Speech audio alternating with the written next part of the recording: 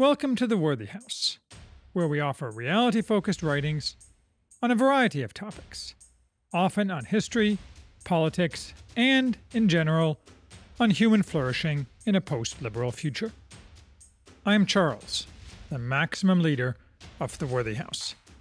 And today we are reviewing The Garments of Court and Palace, Machiavelli and the World That He Made, by Phillip Bobbitt. Phillip Bobbitt is best known for his earlier work, The Shield of Achilles, a 1,000-page work tracing the development of the modern state. This book, The Garments of Court and Palace, focuses more narrowly on the inception of the modern state, through the prism of Machiavelli's writings. At the same time, it claims to be a new interpretation and synthesis of Machiavelli's thought, rejecting many widely held beliefs about it, including that he denied the importance of virtue and morality in politics. Bobbitt posits that Machiavelli instead had a specific conception of virtue, and he wrote with a precise constitutional purpose. He was the midwife of the European princely state, superseding the feudal state, and therefore the herald of the modern Western state, in all its versions. The book's title comes from Machiavelli's famous 1513 letter, written during forced retirement, in which he describes his day, at the end of which he comes home, shakes off the dust of the countryside, dons the garments of court and palace, and proceeds to immerse himself, through books, in the ancients and their lives, jotting down what I have profited from in their conversation. Bobbitt's basic claim is that in his labors, Machiavelli presciently identified a wholly new type of state struggling to be born, and devoted his writings to bringing that form of state into existence. Though he failed in his immediate goal of enabling such a state in central and northern Italy, his writings influenced its later development outside of Italy. Bobbitt's project is thus to deny the common view that Machiavelli was often self-contradictory or self-serving in his works, and to present him as a genius with a unitary vision of a new constitution of government. His primary method to show this is to rescue Machiavelli from the common habit of picking standalone passages from his works, and instead to synthesize all his commentary within the larger context it is made. I am not really qualified to judge if Bobbitt is correct in his conclusions, or for that matter in his analysis, but certainly he offers an impressive and cogent argument. Most of Bobbitt's inquiry revolves around Machiavelli's two best-known works, The Prince and Discourses on Livy, though others also come in, such as the Florentine Histories and The Art of War. The first two are usually seen as contradicting each other, especially in that the first is seen as endorsing authoritarian or princely rule, and the second as endorsing republican rule. Bobbitt sees them instead as not inconsistent in any way, and in fact claims they should really be viewed as parts of one work, hypothetically named Lo Stato, the state, split into two as a result of events beyond Machiavelli's control. Generally, I am not a fan of historians who search for, much less find, hidden meanings earlier missed, especially when those meanings fly in the face of common sense. Paul Rahe, whom Bobbitt cites occasionally, is a prime offender, like many disciples of Leo Strauss. But Bobbitt doesn't seem to take his analysis too far, and maintains a sense of detachment, so the effect isn't too annoying.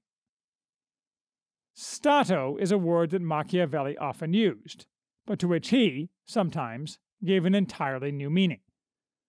In translations of Machiavelli, this appears to often be a bone of contention. What Machiavelli meant by a specific word, since he frequently used existing words by giving them new meanings, rather than coining neologisms. This also makes the task of readers of works analyzing Machiavelli difficult, since we must rely on filtering through experts, who disagree among themselves on many crucial matters.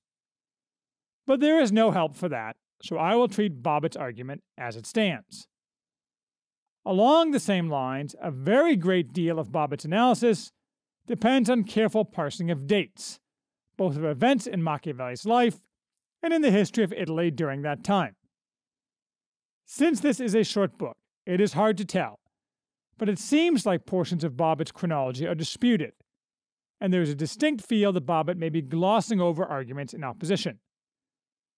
On the other hand, he is very open that his is a minority and novel view, and he cannot be expected to both set forth his argument and defend it against all possible attacks in a few hundred pages.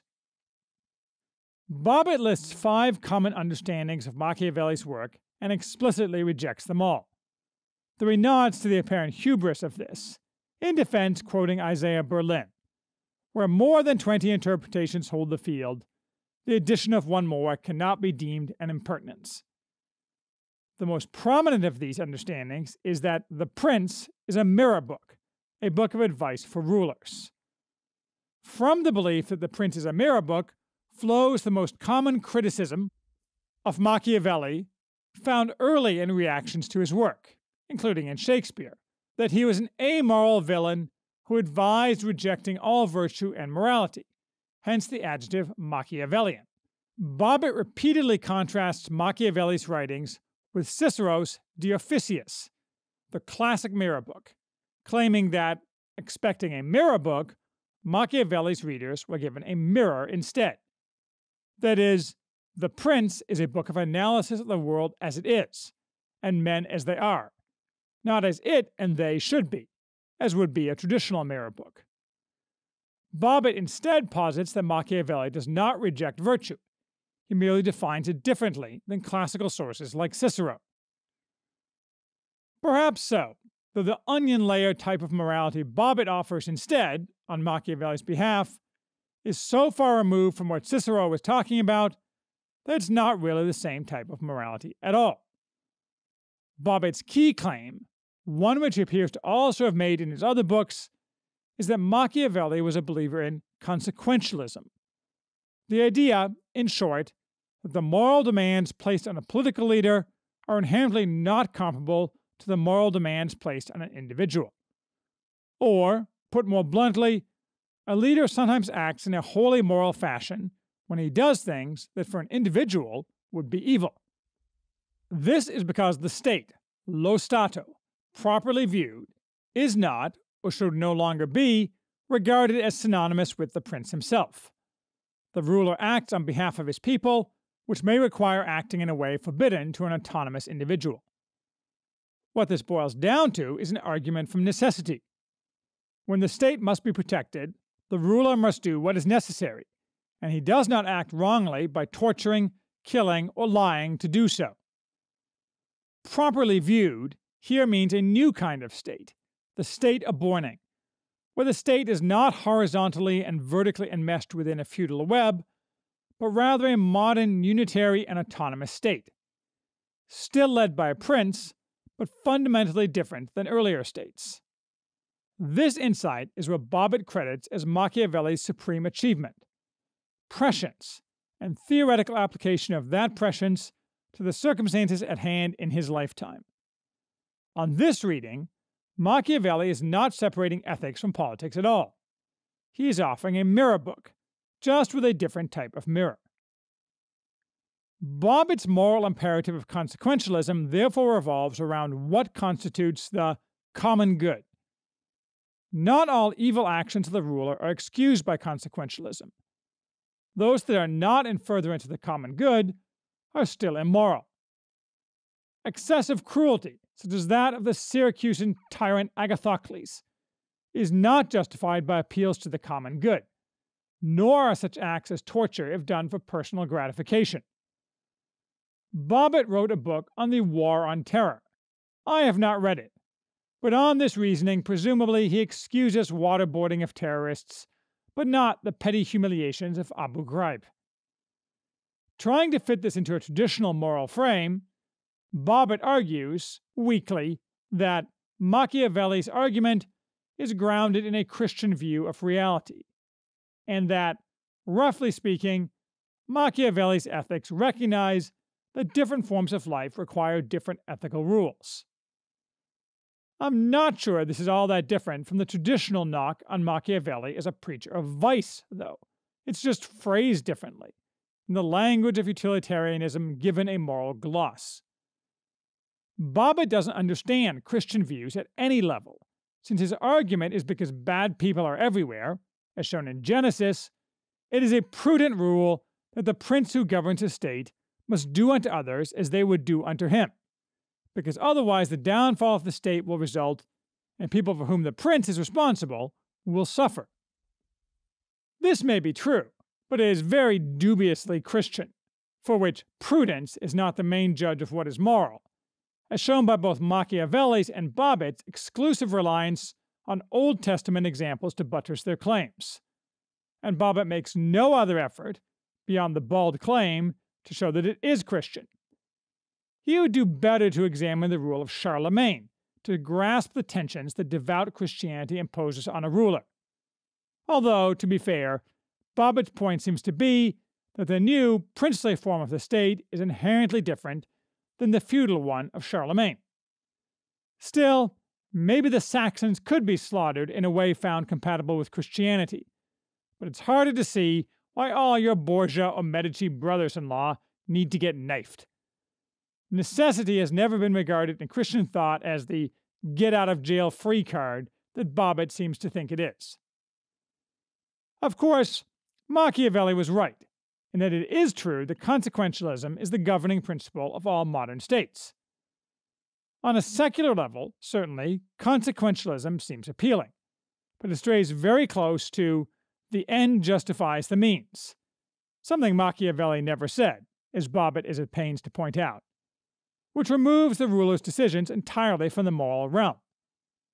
This makes it a favorite argument of embattled rulers, both princely, but even more of republican rulers, who are trying to justify to the masses and to history what they feel they must do. Lincoln, famously, used consequentialist arguments in his remaking of the American state. So, perhaps, as a description of reality, Machiavelli was entirely correct, though given his influence, what is chicken and what is egg? For Bobbitt, therefore, none of Machiavelli's books are princely instruction, even though they are addressed and dedicated to princes. They are constitutional treatises directed to society at large. The prince is, in this view, really a subpart of a larger work, the hypothetical Lo Stato, entirely on republics, which proposes an ethics of service to the state. But the prince was hurriedly extracted out of the larger work as a result of very specific happenings of the time, when due to Medici accession to the papacy, Machiavelli saw an opportunity to create a new principality in the center of Italy, uniting Rome and the papal vicarages, lords putatively infeudated to the Pope, with Florence and its possessions, and thus providing a bulwark against Spain and France. Machiavelli is therefore said to have seen that the new order of things, of states in the era of gunpowder warfare — Bobbitt is very focused on warfare in all his books — long-distance communications, bureaucracy, and increasing wealth, needed a new constitutional order to respond to new strategic imperatives, the princely as opposed to the feudal state. In the nature of the way things were at that time and place, this would be a state headed by a monarch, hence the immediate focus on princely rule in The Prince, especially on a ruler who lacked long-term legitimacy, a new prince. But Bobbitt's thesis is that Machiavelli wished to demonstrate overall, in Lo Stato, that this princely state was a transition phase to a new form of republican state, one which would have as its chief goal the promotion of the common good. Bobbitt claims that Machiavelli believed that a non-republican princely state was too inflexible to survive long. When Fortuna arrived, bearing changed circumstances, individual men would find it very hard to change with the times, a perennial Machiavelli theme. But a republic could bring forward new, suitable men at need. Machiavelli also supposedly believed that many rules he pushed, such as that past good deeds not excuse punishment for later bad deeds, were incompatible with autocratic rule, though why that should be is not clear. In fact, much of this seems to be grasping to put the best gloss on republican government. Because for every supposed virtue of republics, a virtue of authoritarian governments could be adduced. For example, authoritarian governments more often avoid the fickleness and inconstancy of republics, especially those with a broad franchise. Bobbitt, however, does not address such lines of thought, although he does note that Machiavelli believed the vices of the masses could be channeled and constrained by proper civil and constitutional structures, a far more plausible hope in 1513 than in 2018. Not to mention that Machiavelli had zero interest in democracy. Moreover, Bobbitt several times falls into the basic error of believing that the rule of law is somehow a consequence of, or dependent on, a non-authoritarian form of government, something that is ludicrous both historically and theoretically if given a moment's thought. To examine this more closely, people can agree that the common good should be the highest aim of the state. But why should a republic serve this goal best? For Bobbitt's Machiavelli, it is because the republican form ultimately conveys both legitimacy and durability, in a way that the princely state cannot. That evades the question, since a longer-lasting state does not necessarily best serve the common good, unless that good is reduced to mere stability. This is a question that has new resonance today, as liberal democracy reaches its end. Not that Bobbitt foresaw that end. In fact, in all his books, including this one, he vigorously pushes his idea that we have now moved beyond both the type of then-modern state envisioned by Machiavelli and its successors, such as the 20th century industrial nation-state, to a new form, the market state, by which Bobbitt means not free markets, but, though he phrases it and views it more positively, the neoliberal state that exalts unfettered autonomy and unbridled consumerism under the tutelage and whip of an overweening government. You would think that Bobbitt would notice the inherent contradictions and spreading cracks in this leviathan with feet of clay, with its lassitude, discontented loneliness, and linked lack of children and future. But you would be mostly wrong, although he does suggest that the sense of a single polity, held together by adherence to fundamental values, is not a sense that is cultivated by the market state, and intimates that is a bad thing. What Machiavelli would think of all this, he does not say, but my bet is that he would quickly change his mind about the inherent superiority of republics. So this book is interesting, though hardly earth-shattering. Every so often a false note creeps in. No, a specific provision of the United States Constitution does not forbid the suspension of habeas corpus. On the contrary, Article 1, Section 9 explicitly authorizes such suspension, although whether by Congress or the President is unclear. And Bobbitt is a lawyer, or at least a law professor, and so elevates men like him above the rest, claiming that dislike for Machiavelli is partially driven by brutish dislike for our betters, who are people like him. He cites our, read, not my, current contempt for bureaucrats, for politicians, for lawyers, the superstitious reaction of people who are frightened by forces they identify with those who are trying to master those forces, rather like blaming a volcanologist for a volcanic eruption. Sure, Phillip, bureaucrats and lawyers are just like Superman. Still, the book flows well, and Bobbitt provides a very helpful chronology, notes, and bibliography for those interested in diving deeper. You can do worse than start here to think about Machiavelli.